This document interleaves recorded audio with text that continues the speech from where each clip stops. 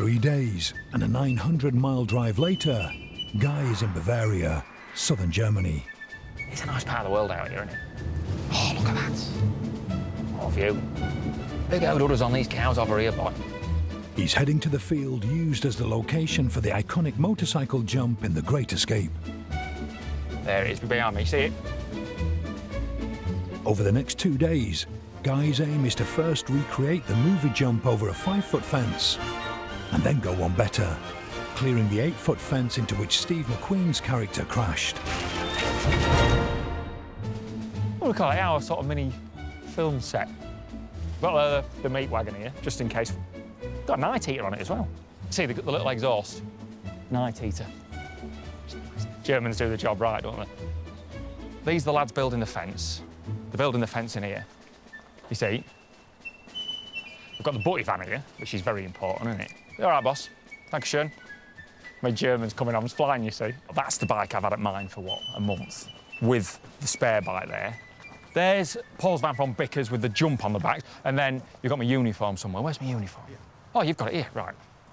So, chinos and blue. I don't know what chinos are. I don't know. I thought that sounds like that's what they are. Right, OK. Well, it's what Steve McQueen was wearing, so you're going to try and make me look like Steve McQueen. I don't know if I could, yeah. Long before Guy gets into his chinos, Paul and Andy need to build the jump. And they know where they want it. We first came out here on a recce beginning of the year to suss out the exact place we were going to put the jump. We knew exactly where we were going to do it. But since the recce, things have changed. When we arrived, we'd noticed where we were going to originally jump and run off was all taped out. It was somebody else's field. We weren't allowed on there. Bloody hell, we're a bit tight to that fence one, eh? Yeah. So it really threw in a curveball. You're landing down about here, which is not really enough distance. That's a bit of a pisser, isn't it? Andy wants to dig the ramp exactly where it was 57 years ago, giving Guy plenty of runoff after his landing. But since the recce, a neighbouring farmer has put up fences as he doesn't want the team using his land. And that almost wipes out Guy's landing area. Farmer Joseph, who owns the jump field, makes it clear that Guy can't go past the fences. It's because it's not just Joseph's land, it's everyone else's land, and Joseph doesn't want to piss his mates off. So he's trying to keep everyone happy and not upsetting Joseph's neighbours, because upsetting Joseph's neighbours will upset Joseph, and we don't want to upset Joseph. The only solution is to move the ramp back a few metres. But it seems Farmer Joseph doesn't want that either. Can we not? So war auch der Sprung von Steve McQueen. He's saying if they're having any ideas of having it anywhere else other than here, then I'll give them their money back and we can call it a day and that's it. Couldn't argue with Joseph because he held all the cards. If he's saying, take your money and bugger off, well, then you have to listen.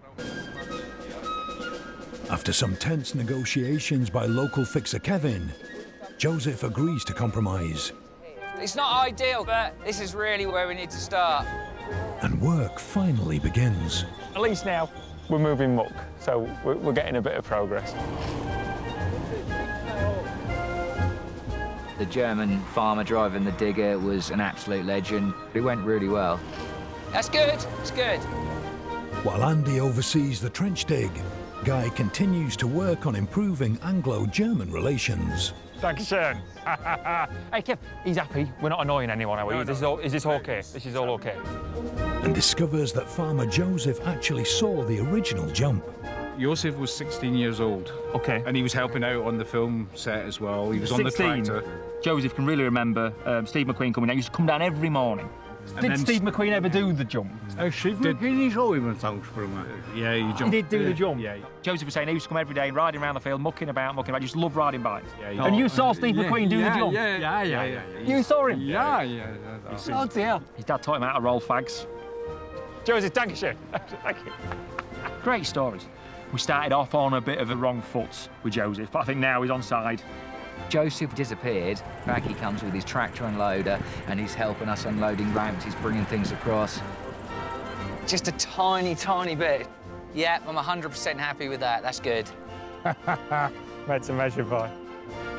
I think we've left a good impression on Bavaria, hopefully.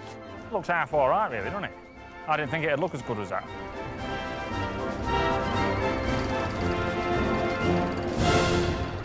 With the ramp in place, Guy decides that before the fence gets built, he wants to put in some practice jumps to be certain that he has enough room to land. Just have a go to feel what the grass is like, see how you can kind of brake when you're landing. Get what? Get woed up. What's get woed up? Get woed up? Yeah. All right, you're woeing a horse up. Whoa. Oh, Get woed woed up. up. Gotcha, okay. You see? Yeah. So go get a motocross bike, just try it quick. Because it'll slow a bit easier, won't it? Do you know what? That's up to you. I think I would rather. No, I say take it gently and just feel it out. The guy doesn't work like that. He just kind of goes for it. First jump was massive, wasn't it? I'm not, was it massive? It was massive. Was it massive? You hit that quicker than you needed to and you flew over there. I smashed my head on the handlebars. It's all right. Took a load of paint off my helmet, yeah. That's like 57 foot. 57 foot, yeah. We only actually need 17 foot less than that. OK, right, OK. All right? Guy tries again, but his jumping gets worse. There wasn't one big thing he was doing wrong. You know that was front wheel first, you don't want to do that. No. There were just tiny little things he was doing wrong. Yeah, just like to jump up and then try, boom, sack of shit. Do you feel you're hitting the ground like a sack of shit? Yeah, every time. Guy's heavy landings are now having a big impact on the ankle he injured earlier in the week. Bang, smacking my ankles, smacking my ankles, smacking my ankles. Not me doing myself any favours. It was an absolute disaster. Just felt beaten. Nah, I'll tell you what we do. Well, we'll sling her in the van and we'll go shit bus tomorrow. I just ain't got my head in it. Yeah.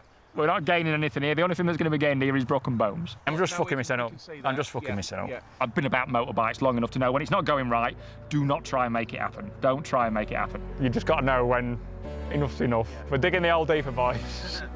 Just put it in the van. Put it in the van and then tomorrow's another day.